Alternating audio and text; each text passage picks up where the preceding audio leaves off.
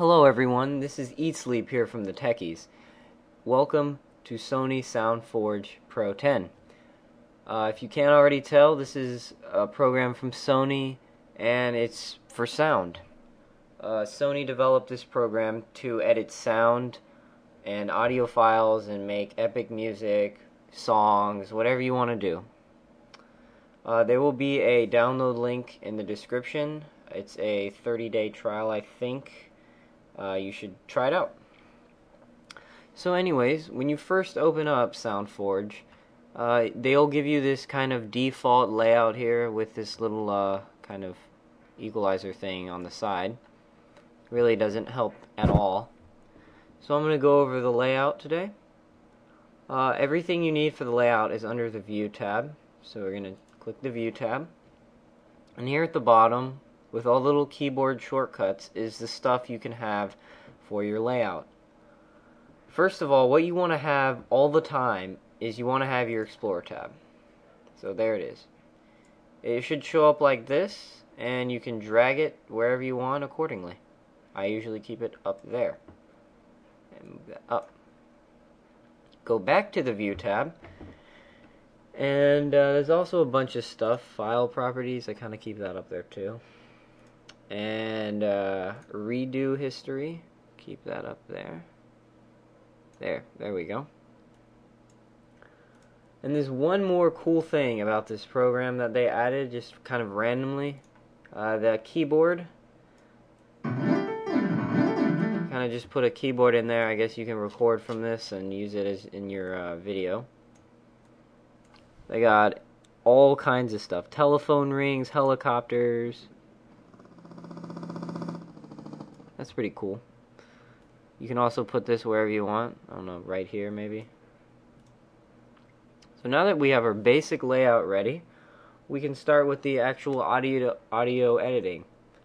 You'll notice there's this giant gray space here, and that's for our audio clips.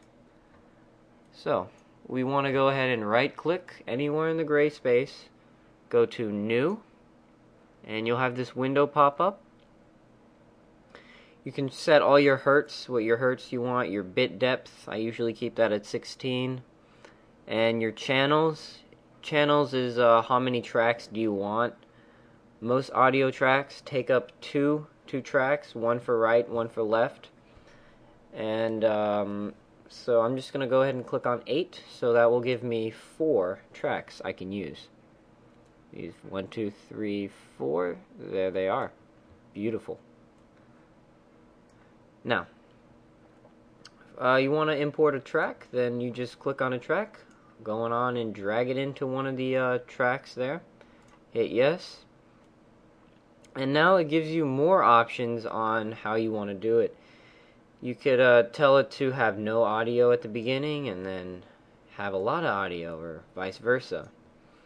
You can also tell when you want it to fade in, specifically when you want it to fade in. That's a very cool thing. Same thing with fading out. You also got all these different kind of fades you can use. But I'm just going to keep it on default for this tutorial. So now we have our audio track in here. Now I can do a couple things. Well, you can do a lot of things. Effects bar. Click anywhere on your video that you want to add an effect and hit effects. And there you go. You can add a chorus, distortion, all kinds of good stuff. So all I did here is I clicked on this event tool. It's right here, this kind of finger. You move it around whatever you want. You can also click anywhere on the timeline, similar to Vegas, and just hit S and split the track and do whatever you want with it. So I just made it into 3 different tracks. There's also a edit tool, specific edit tool, which you can actually zoom in and go to the second or millisecond or frame you want to edit using them. Look at all this stuff you can edit, all these beats, specific beats you can edit. Very, very in-depth program. So that's pretty much it for this basic tutorial. I'm Eatsleep from the Techies. Hope you enjoyed it. Thanks for watching.